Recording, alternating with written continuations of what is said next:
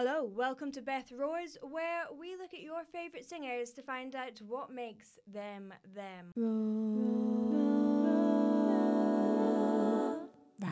Before we start, you can find me on Facebook, Twitter and Instagram. My handle is @BethRoars and I hold loads of votes on my Instagram. You guys can vote on who I react to. Also, please do check out my website, bethroars.com, where you can book a singing lesson from me.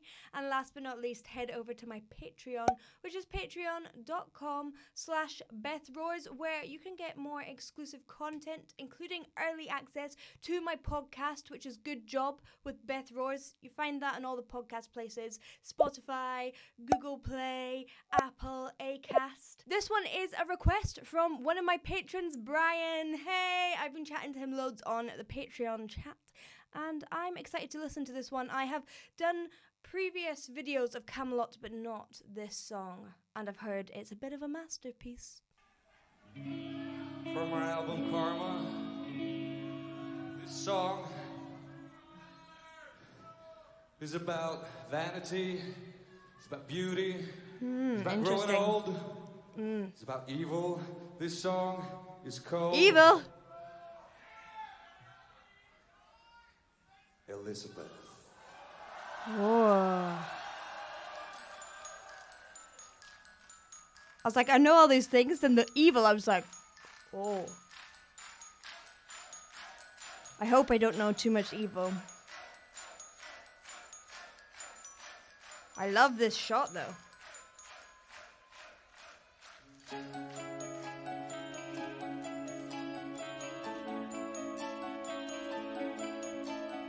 Oh my god, it's going to be like a whole story. It's going to be fantastic.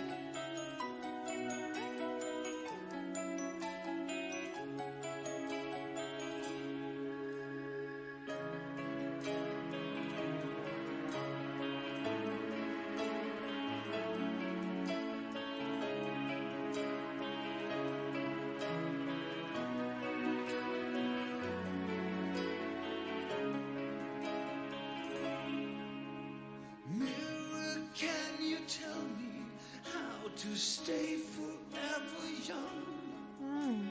Let me know the secret. I will hold my twisted tongue. Really interesting distortion. Please protect my beauty. Velvet skin so pure and white. Hear my name resounding like a hymn at dead of night. It's really interesting placement. He's letting it be quite tight sounding, basically, which gives him this kind of aged sound, so that he sounds like he's growing old, I guess, which is interesting. He has that forward placement that he normally uses, which punches through, which is that sort of place, or a slightly warmer place than that. But really interesting. Oh, beautiful head voice.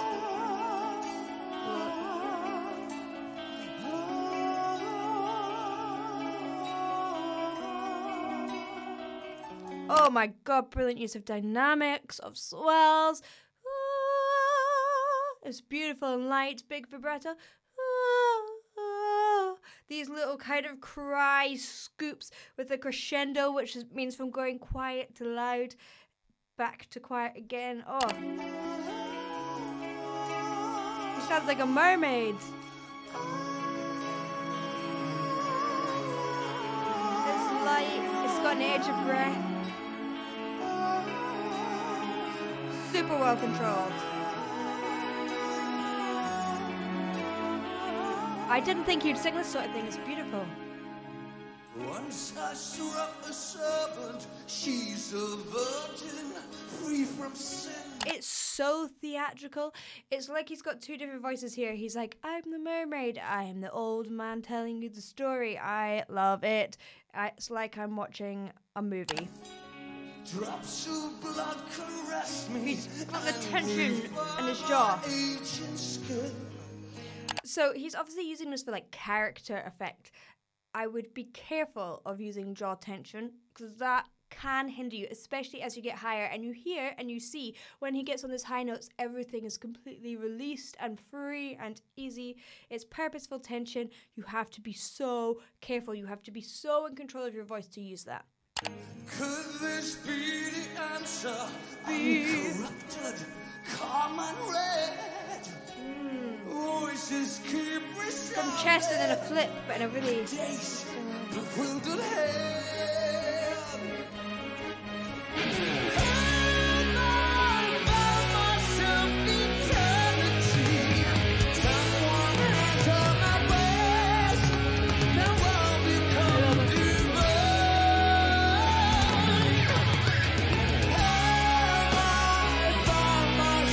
That top note was really towards head voice, but instead of being a completely light ethereal place, he added a little bit of forward placement. He made sure he had full chord closure. He had the perfect amount of breath coming through. These are the things that you need to keep a consistent tone. Then that gave him that kind of punchy sort of sound, rather than it being like operatic-y.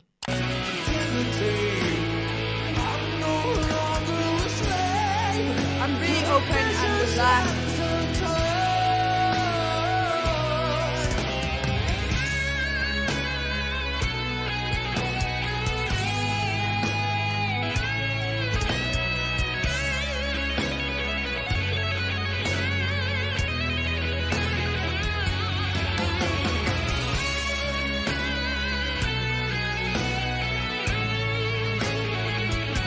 So this is a guy who clearly trains a lot. He knows his mix. At some point he has worked on his mix, or he could be one of those lucky like few percent.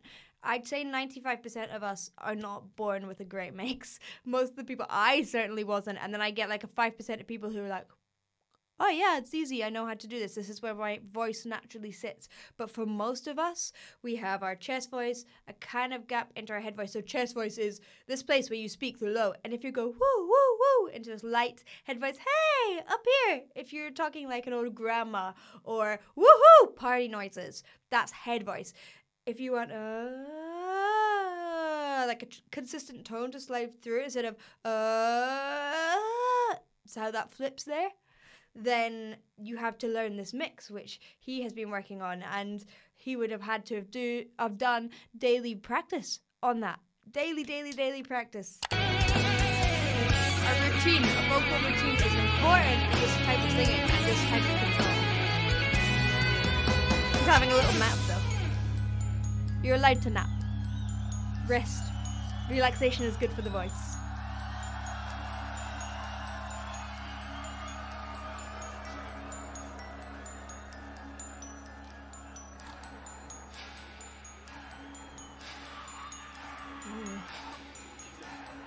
I love how in this style of music you just have these really mysterious little sections.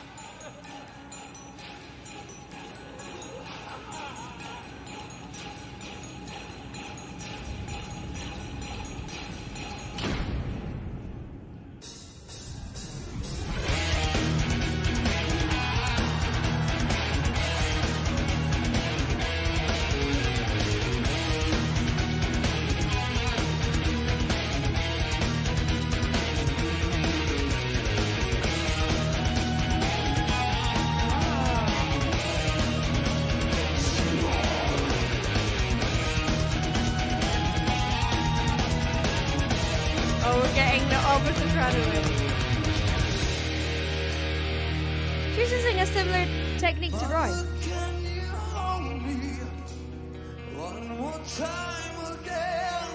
This is what I feel like is like his voice. This is what I always think of as his voice. This kind of mid-range, warm yet punchy full sound. It's the warmth of a baritone, but he's got this crazy range. I love that bit of cry in there. A little strip.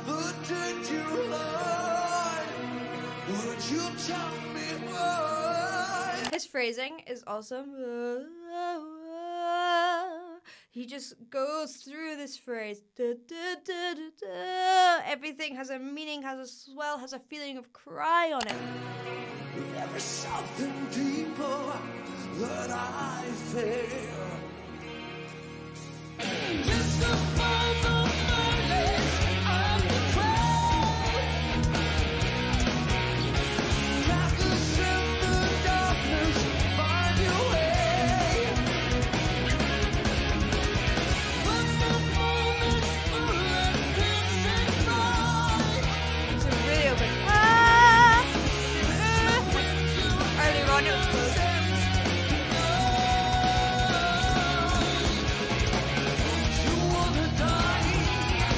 like that. Die.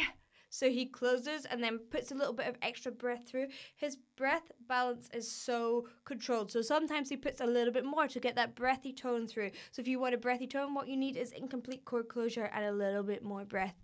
If you want that lovely, full, resonant tone, which he uses most of the time, then you need your vocal cords to close. So a way to help you find that is by doing an do that sound. And then sing into the note. If you get you're not clinging on to that chord closure. So the place that you start the keep that feeling going.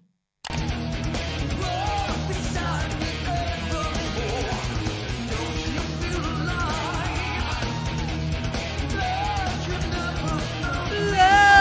love those scriptures. And spoken words.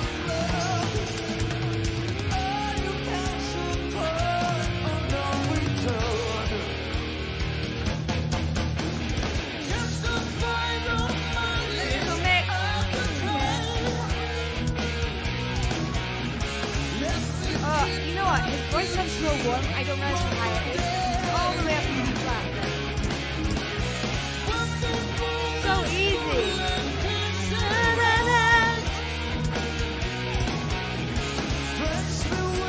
It's just so nice when you get that baritone voice, someone who has a baritone voice who has worked on their range, because you get a lot of tenors who are naturally can sit up there and it's really easy for them, but he's got that warmth that you only get from baritone voice. However, it means that you probably have to put a lot more work in to be able to sing that high so beautifully, so mixed. But it's possible. He shows you that it is. Kindness, patience. And I love singing. Oh, he's feeling it.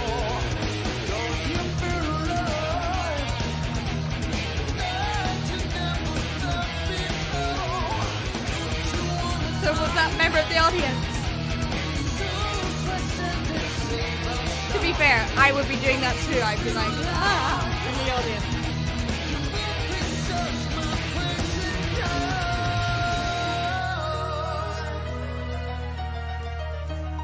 I love the piano as well. The piano in this is great.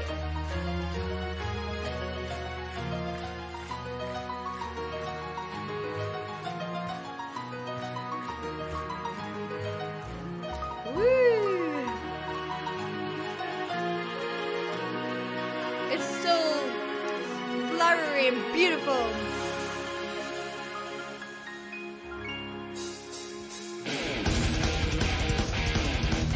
I love it in this style of music where you get this like beautiful opera-y, ethereal stuff, the piano, the classically piano, and then you get like, bam, here comes the metal. It's great.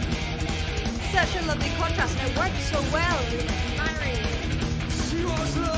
Opposites attract.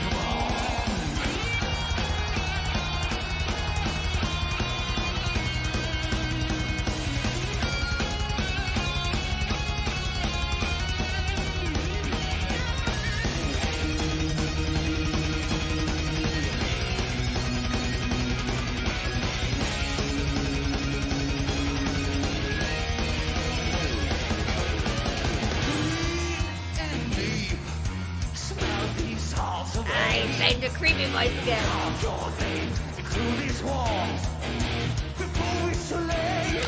He's so good at switching from that, so you can be in this creepy place, really forward place. Don't try and do it back here. You want to be really feel like it's from here, so you can see him doing it's in there. And then he goes into the lovely free note, hey, very quickly. So hey, it's very difficult to switch between the two that quickly. Don't worry, it's back.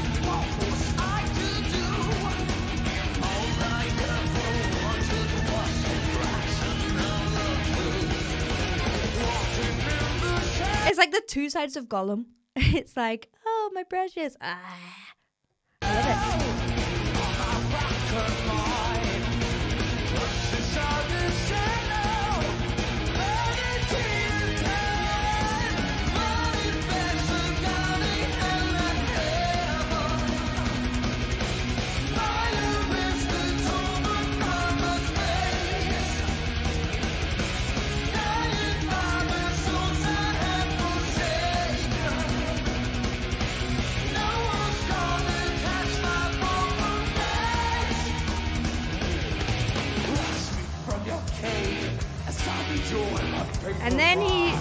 I love these speechy bits as well.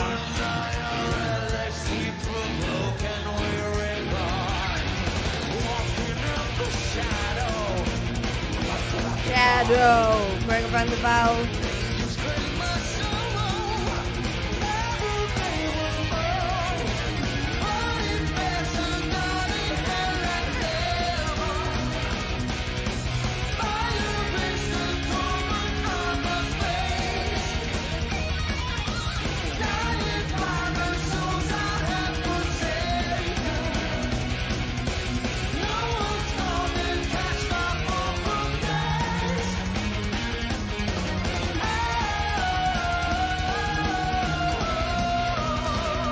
What's so deceiving about this is he's about to get everyone to sing along, and I think that's awesome. I love a sing-along in a song.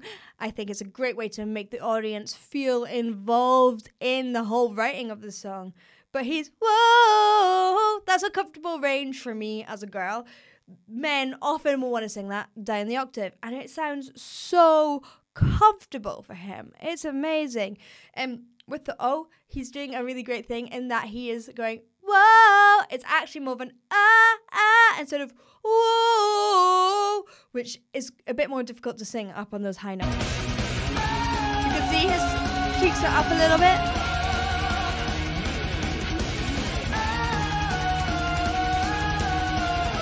And he's attacking it. Oh! With that glottal sound that we talked about earlier for full chord closer.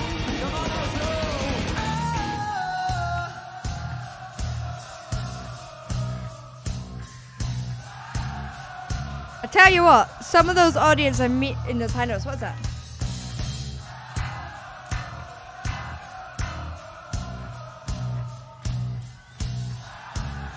You can hear people go like, ah! But it's really interesting. I find that a lot of men don't get there when they're like in singing lessons. They're like, oh no, put them at a football match, and suddenly they're like, whoa, singing these high notes easily. It's often a matter of placement and confidence and just knowing where your voice is going. When people try too hard and they get a bit nervous, that it's like, ugh! It's so interesting.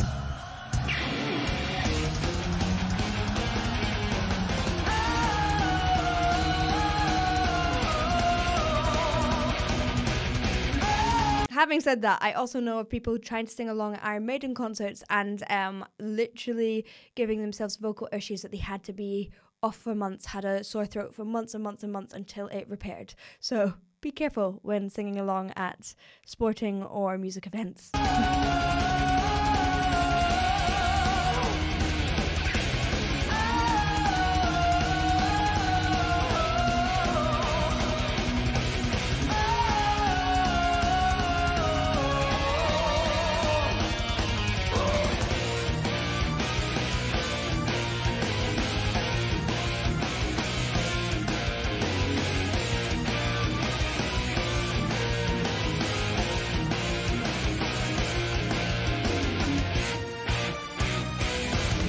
Love a like I'm on my knees with passion moment. I love it. That was awesome. Well, Brian, I have to admit that was awesome. Thank you for suggesting that one. Thank you for watching. I hope you enjoyed. If you did, please do like and subscribe, and I'll see you in the next one. Bye.